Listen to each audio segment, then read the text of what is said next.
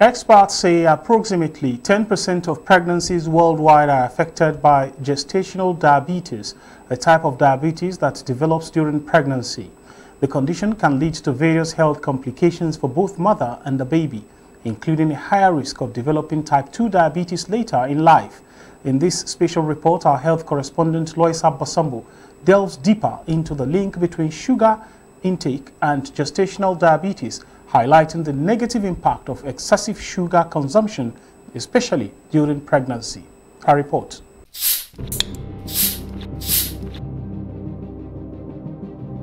We have civilized our diet. We left the normal Nigerian healthy diet for the civilized one. And because of that, we began to acquire all the diseases of civilization. So diabetes is one of them. They said the sugar is like a toxin to the child, but I just took it with levity, and it was that levity that caused all those things. Personally, I have a pile, and once you are induced with pile, you have to curtail your intake of sugar because it triggers it also. I love sugar. Anything that has to do with sugar, I don't joke with sugar. But I've been warned not to take sugar, but I don't know. I can't help it. It's only sweet in the tongue, but you don't know the damage it causes in the body. Many may be feeling that they're enjoying their life, not knowing that they're leading themselves into death.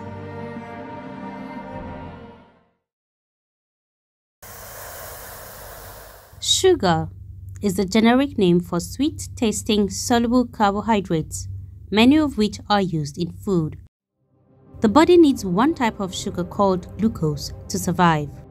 Glucose is the #1 food for the brain and an extremely important source of fuel throughout the body. One of life's great pleasures is the taste of sugar on the tongue. People's love for sweet things is so deep-rooted that food companies lure consumers by adding sugar to their products.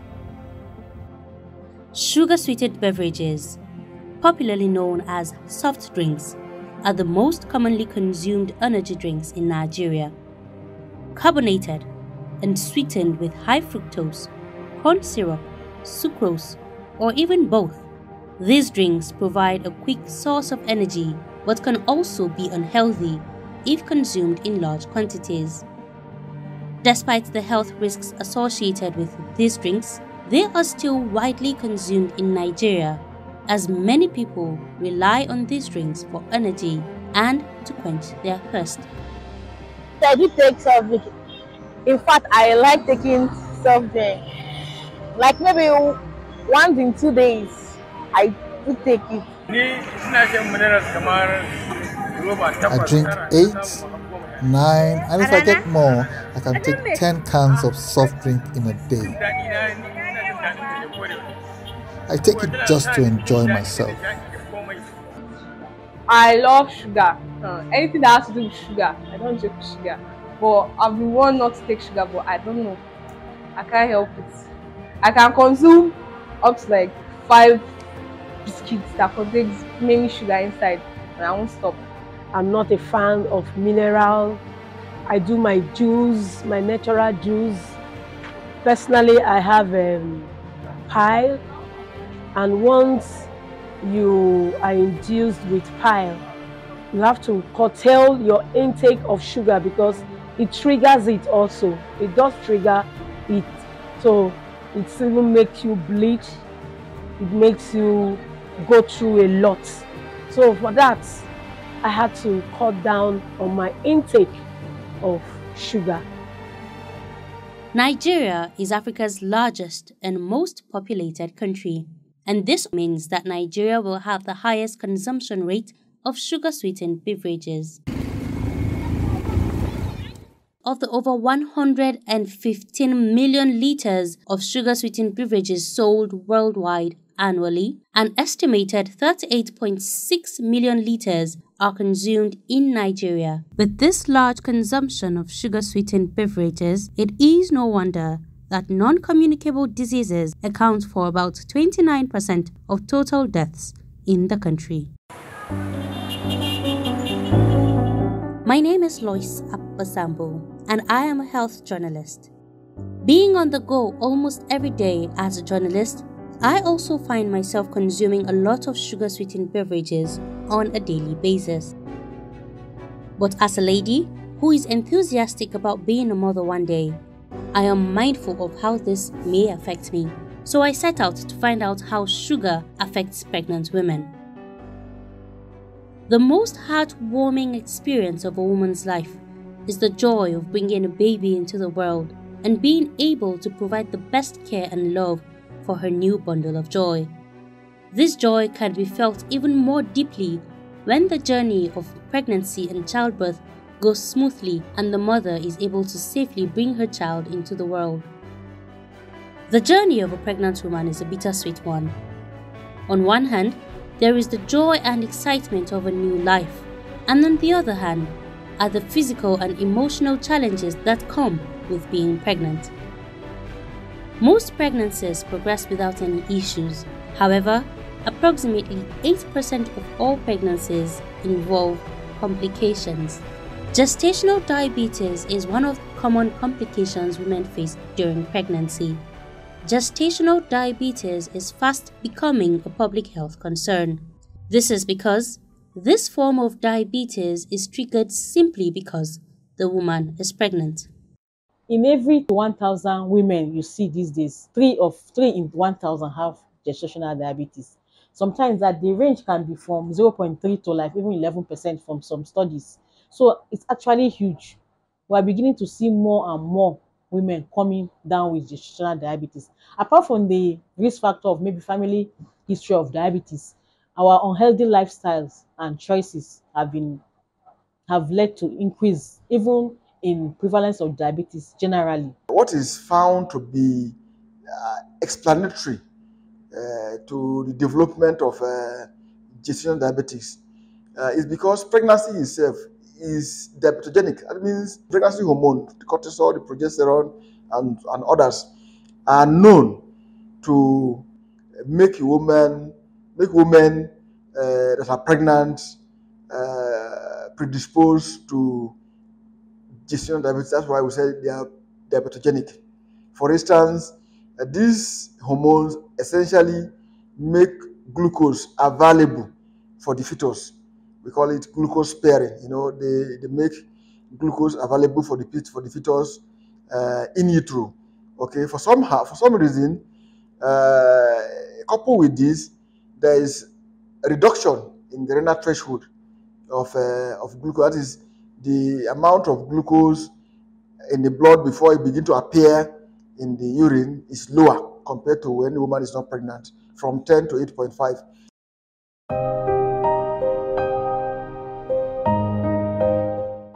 For the sake of her privacy, we will not be using her real name. Mrs. Joy had waited 12 years for a child.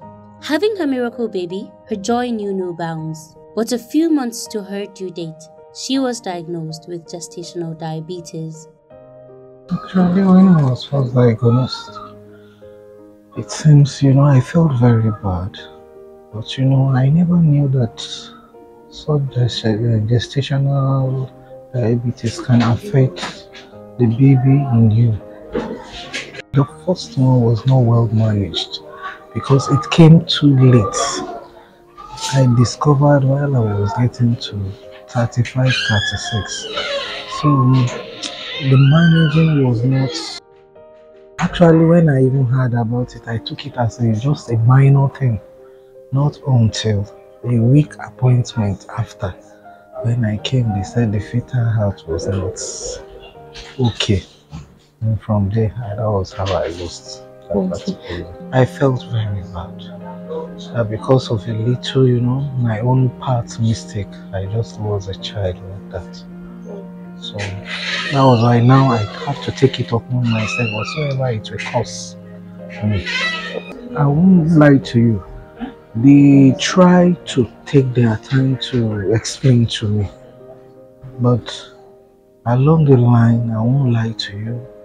Me myself, I just took it with levity. And it was that levity that caused all those things. Okay. I was just thinking to, in as much because they said the sugar is like a toxin to the child. But to me, I just felt I eat something nutritious. How can it be a toxin to a child? So that was why I just said the whole of it was just ignorance. But now that I have known, I have to abide. Like you were saying, it was a child you had really waited for. Waited for, yeah. It was very painful. Very, very painful. You know, when you are looking forward to carry a live baby, all of a sudden, it now turns to be a dead child. It's very traumatic. If only she knew what gestational diabetes was and how much her intake of sugar complicated the situation. If blood sugar is not very good, it can actually affect the baby, the fetus that is developing. It can actually lead to a miscarriage, really. So they can lose the pregnancy, within the first 3-4 months. If they are lucky, blood sugar really okay, they continue with the pregnancy, they have to make sure that they keep to appointments with the doctors, both the gynecologists looking after them and then the diabetes specialist. The two have to work together on this patient to make sure that blood sugar is good throughout pregnancy. Because if it's not, it can even cause some defects, some congenital defects can occur in that baby.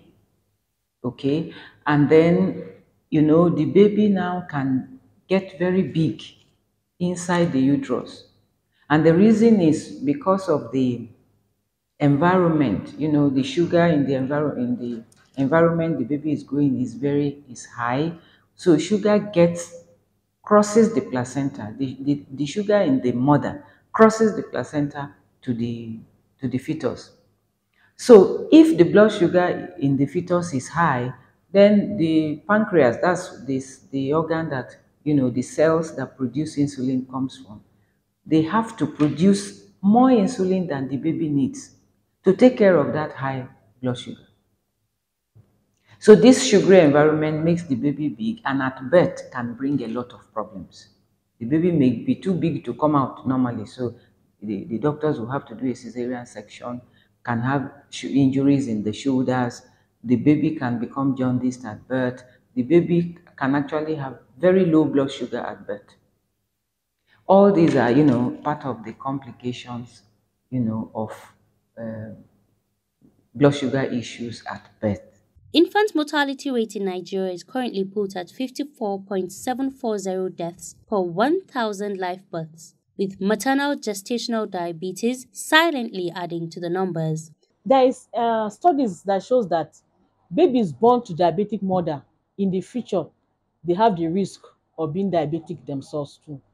What pregnant women most times don't really understand is how detrimental their diet can be to their health and that of their baby. Unmanaged diabetes has a lot of implication to the woman, to the developing fetus, and even to the neonate when it is born. For instance, when baby is born to an uncontrolled diabetes patient, the baby is already used to excessive blood sugar in utero. This baby usually tend to be bigger, and then the fetal insulin, fetal hormone that control the fetal blood glucose is also high. When these babies are born, the insulin is still high, but suddenly you've cut off the maternal blood sugar. So they tend to develop low blood sugar, which is called hypoglycemia. And then it's one of the causes of neonatal death. So such fetuses need to be taken care of by experts. Mrs. Grace's story is similar to that of Mrs. Joy. Mrs. Grace had a great love for sugar, and with pregnancy cravings, nothing would stop her. Pregnant women crave a lot. See things you want to eat. Yeah, I was taking it that hungry me malts, bread, this thing, how they call it, ice cream. I was even making ice cream myself for my children to go to school. But when I now noticed that as I'm doing ice cream, meat pie, and all those things, I eat also. I didn't know I was diabetic when I had my fifth child, and it was during delivery. The head came out, the body refused to come out. But God intervened, finally came out. I didn't know that I was diabetic. I almost lose my baby in order to save my life. Because the doctors were contemplating whether it's to pieces the baby and bring the baby out while they saved my life. I have to change position as a woman, kneeling down to push my baby. That was the only pregnancy that, as a woman in labor, I was asked to change position to push my baby. And because of the baby was so big, so I changed position. I was pushing. I said there pieces the baby if the baby did not come out. But God intervened. When he was small, when I gave birth to him, one of the hand was broken, the other one was stiff. But God intervened. And he was on ICU for over 6 days. The sixth pregnancy, I lost the sixth baby because of, I think the doctor also did not explain well, because they didn't introduce me to their dietitian to guide me on diets to eat. So I was actually also eating wrongly, because he told me anything that I crave for, I should go for it. With the use of the insulin, it will help me. But it was my seventh pregnancy that the doctors now introduced me to their dietitian, and I was told on how to manage my diet. That was when the baby came out 4.6, and she's okay. No one likes to suffer with sickness, maybe at old age or later. So you have to work on your diet. Even without having diabetes, it's good for one to live a healthy life. Eating vegetable and little carbohydrate. Even when you eat it and you get used to it, you feel like every other normal human being. You don't have to be going into sugary things which have health effects, because it's only sweet in the tongue, but you don't know the damage it causes in the body. All these carbonated drinks are not good for health. They are not good for health at all. So if one is taking, you can even take fruit juice, it's better. It's better if you take fruit juice, you do it yourself, it's better. All those ice cream, you have to, not as if you are not having diabetes, not as if it's not good, but you have to take it once in a while. You don't have to make it a compulsory thing. Every day you must take ice cream, because it's like you're killing yourself indirectly without knowing. After almost losing her fifth child to gestational diabetes, she would ultimately give up sugar for her unborn child. I have to stop it and work on my diet. So I have to stop my sugar intake. I don't even eat sugar at all. Maybe after delivery, sometimes I take like malt and all that. But now I'm working on my diet. Sugar from processed foods are very dangerous to the health. High simple sugar intake during gestation may contribute to an excessive gestational weight gain, as well as develop other pregnancy complications such as gestational diabetes and preterm birth. Whether in foods or in drinks, these simple sugars pose a health risk. Whether there is diabetes or not, people should reduce the amount of these sweetened beverages they take, because they contain sugars in their most easily absorbable form. So the moment you drink, it runs to the blood to increase the blood sugar and stresses the pancreas, stresses the cells where insulin that helps us to take care of everything we eat as a source of energy and nutrition content. So if you keep pushing and pushing and pushing this thing, a stage comes, it's tired now. And it's tired and that is it. And there is nothing you can do about it. So the person starts to battle with diabetes. So what we are saying, what we are telling people is, take steps to preserve your pancreas to see you to old age. That's what we are telling people. But somehow people in Nigeria, people love sweet things too much. You will see donut that is already heavy in calorie, then they will put granulated sugar on top of it. And people enjoy it. When you ask the person producing it, why are you? You say that is the one people like. That's the one they will buy. Even this zobo that we drink, there is no need to add sugar to zobo. A healthy diet plays a key role in tackling maternal and infant mortality caused by gestational diabetes. We have civilized our diet. Okay, we left the normal Nigerian healthy diet for the civilized one. And because of that, we began to acquire all the diseases of civilization. So diabetes is one of them. Hypertension is another. And nutrition is a key to almost all healthcare, in managing all healthcare, because what you eat is what you are. Gestational diabetes being one out of the three major diabetic problems is one of the things that we need to use healthy feeding in taking care, in combination with drugs. Because if peradventure you are using only drug, you cannot get your way through. In the year 2021, the Nigerian government introduced the 10 naira tax on carbonated drinks and sugar-sweetened non-alcoholic beverages. So there is now an excise duty of 10 naira per litre imposed on all non-alcoholic carbonated and sweetened beverages.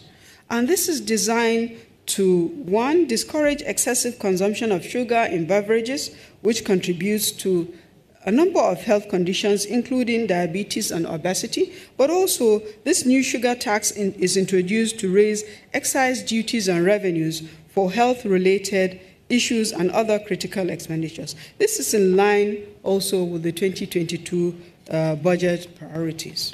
But how far has the policy gone? What we should start looking at is the commitment of government, because for the truth, the tax is just minute. It's just 10 naira per liter. And I want to believe that the industry has absorbed it. And of a fact, you would not have seen any spiral increase in the price of SSPs. To make it worse, it was not inflation adjusted. It was just 10 naira. Inflation has taken it off already. Industry has covered it. They've paid it on behalf of the consumers, and also the government has not, to my knowledge, put in place a metric to measure what they have done. And I think from some engagement that we've had as an organization also, the service required by law to collect this tax has not come forth with a report so far. There's a need for them to do more than increasing tax, because tax will not prevent the producer from producing. So you have to solve your problem from the grassroots, not from the upper part of it. If you didn't get the taproot of your problem and start solving it, the problem will not be solved. The increase in the price or tax to the company, they will now share it among the customers. The customers may not even know that they are trying to help them in a way. So there's a need for grassroots education.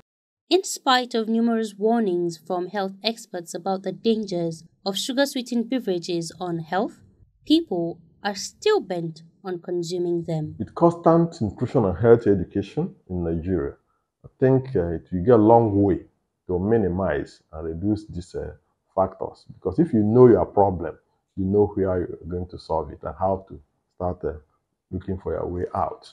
But if you don't know, many may be feeling that they're enjoying their life, not knowing that they're leading themselves into death.